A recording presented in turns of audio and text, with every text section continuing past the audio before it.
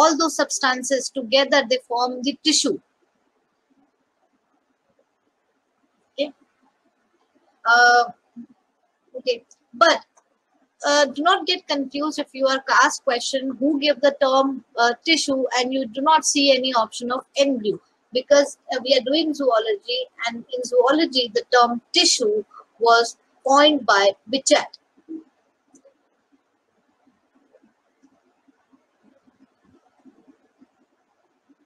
Term tissue was given by Bichat.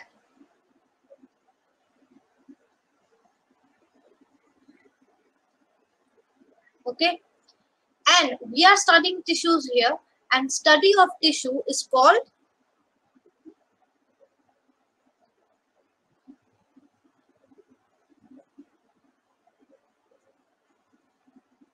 histology. Study of tissue is called histology.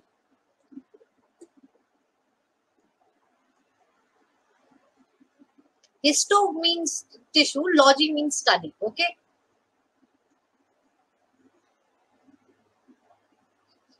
And who is the father of histology? It's the Bichat. Okay.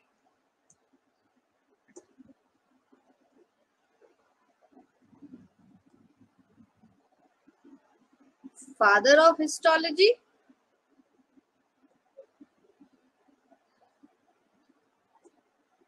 Again, Bichat.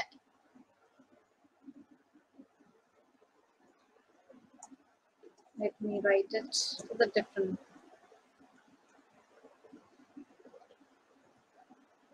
Okay.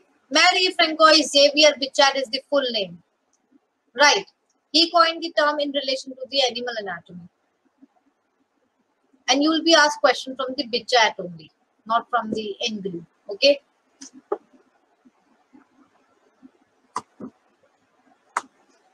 But this term histology was not given by Bichat. We consider father of histology as Bichat because he explained the tissue. He gave the term tissue first. But the term histology was given by. Do you all have your modules with you? Have you all received your modules packages? In the in PDF form. In PDF form, bacho. Not even in PDF form. Bacho, do you all see your notice board? You do not see any PDFs there? Just check your notice board once, bache. You will be having your packages there.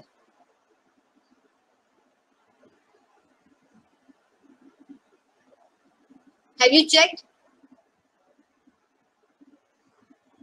Not there? It was not there. This to the tech team, they'll upload it for you soon. Okay.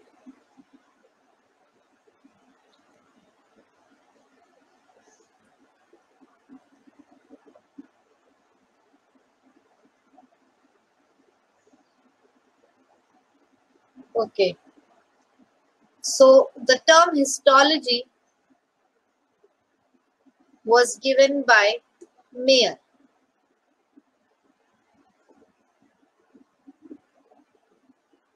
Okay, these are the name of all the scientists that you have to remember.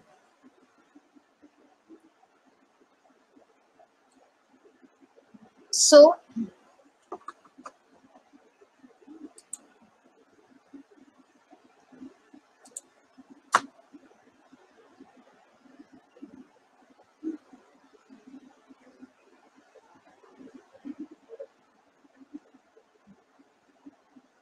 what are all the types of tissue that we are going to discuss in this chapter? What are all the types of tissue that we are going to discuss in this chapter? Okay. Scrolled up already, Ramsha.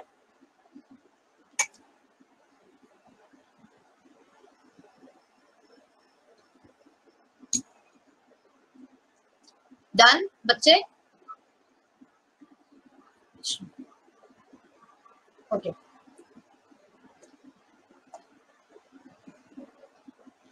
Animal tissue.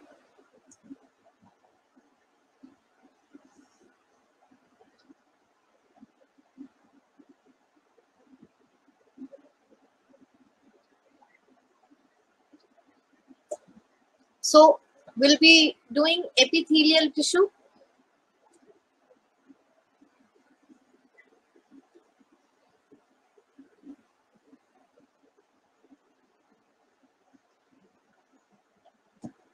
Then the connective tissue.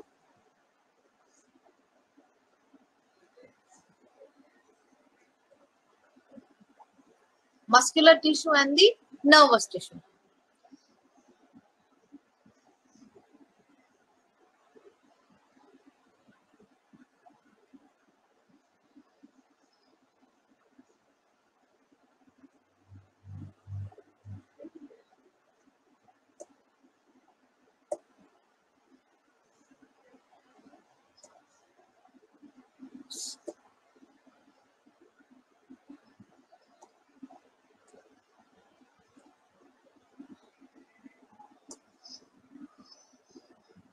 Epithelial tissue, connective tissue, muscular tissue, and the nervous tissue.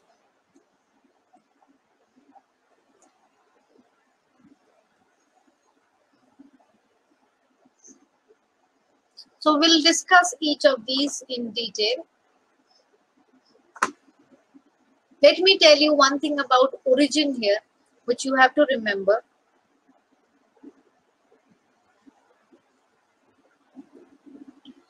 When I say origin or origin of any tissue, of any organ, any gland, that means I am talking of the germinal layers.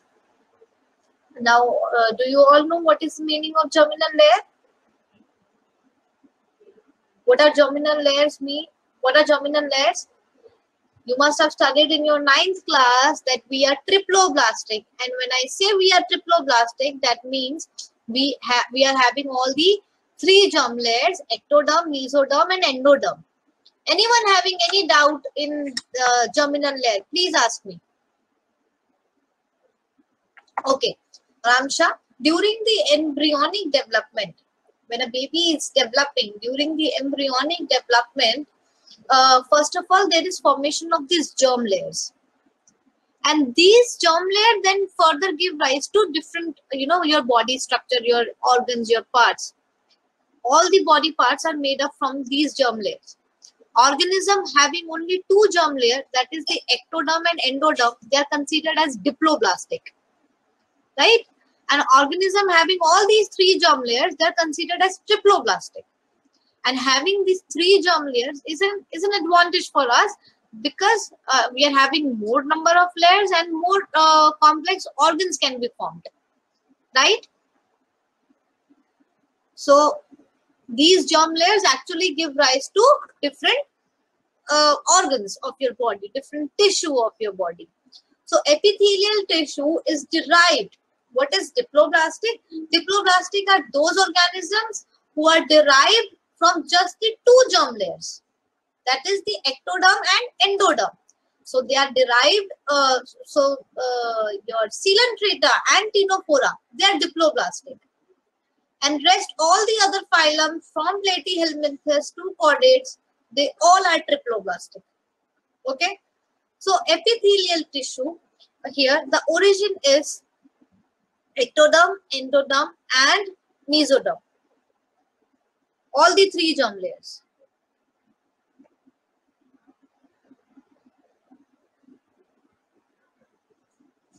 Ectoderm, endoderm,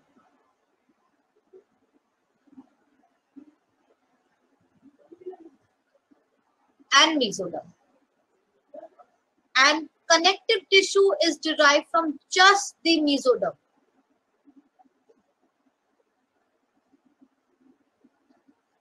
Muscular tissue is derived from just the mesoderm.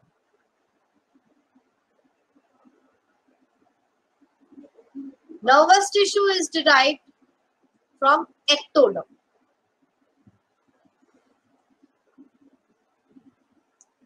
Clear, everyone?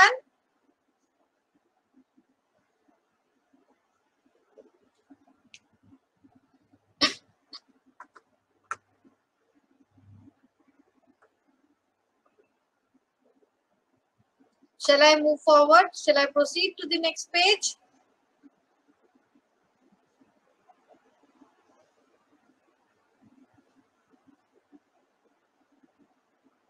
Okay, waiting.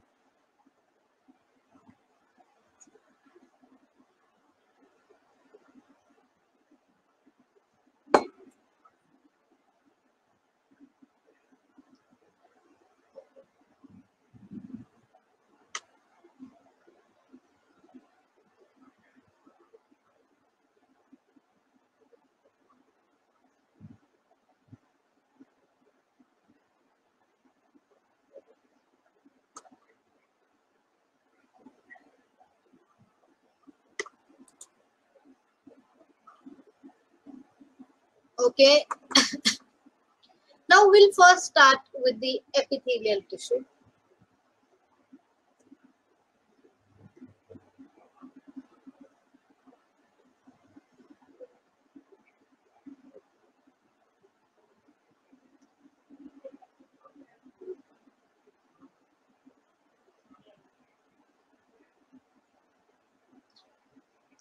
Let me first draw a flow chart that how many types of epithelial tissue we have, what are we going to study, and then we'll come to the features and all the examples. So we will be studying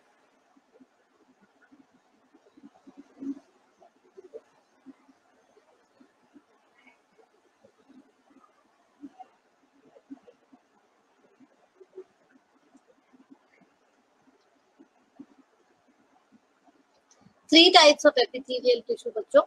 Simple epithelial tissue,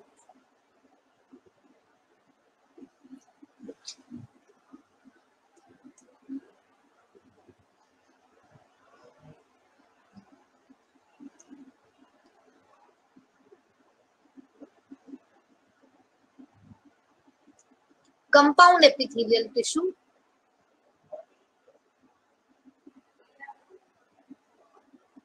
and specialized epithelial tissue.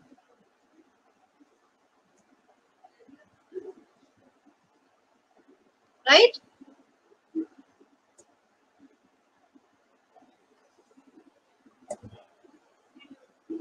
Simple, compound, and specialized. Now, simple epithelial tissue, will be discussing different types of simple epithelial tissue, and the types will be based on the shades. There are squamous epithelial tissue, there are cuboidal, there are columnar, based on the shapes, just the shapes. Then we have ciliated, glandular epithelial tissue. Yes, we'll do it separately. Come under all these three. Yes, right, Shreya.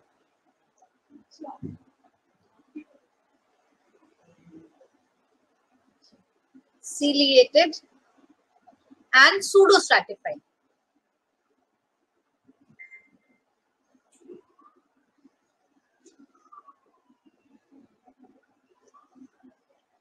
Then we'll study compound epithelium. In compound epithelium, we'll be discussing the two types of compound epithelium.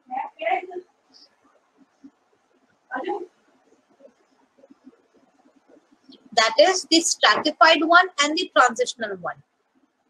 What are these type of epithelium? We'll discuss in detail. Okay, you just have to remember the name for now.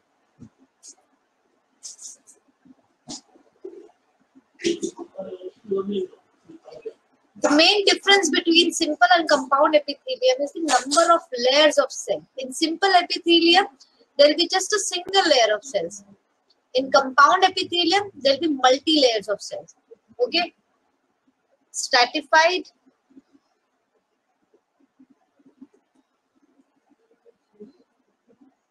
and transitional.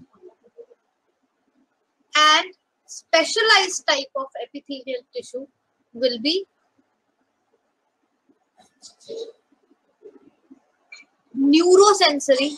They are actually performing some other special functions other than this absorption, protection, secretion. Neurosensory.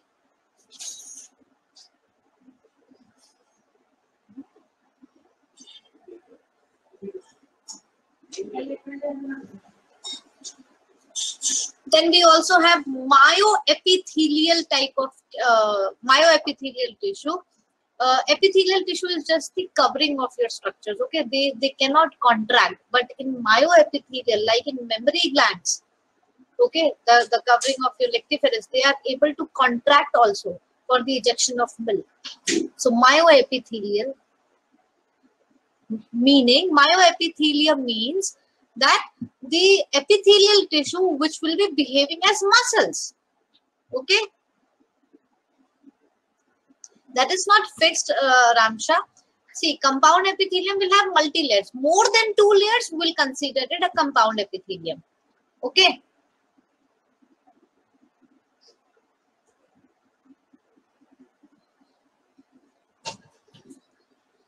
And then we have some pigmented cells.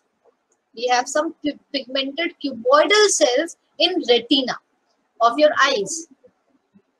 So these are special types of epithelial tissue performing some different functions than their usual functions.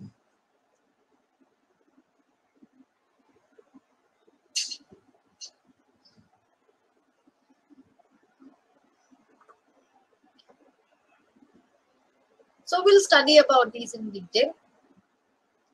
First of all, let me tell you some features of the epithelial tissue. Yes, Guneet. Pigmented cells of retina.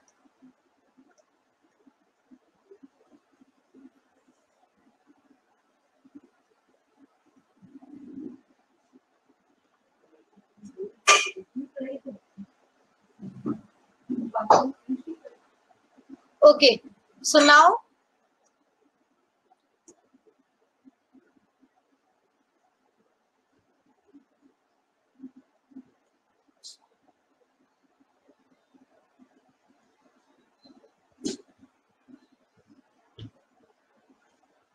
see, the term epithelia was given by the scientist Ruyesh.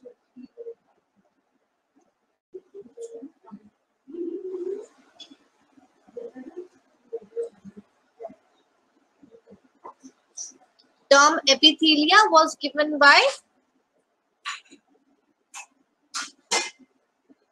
Ruyesh. Okay, and epi means upon and thelia means to grow.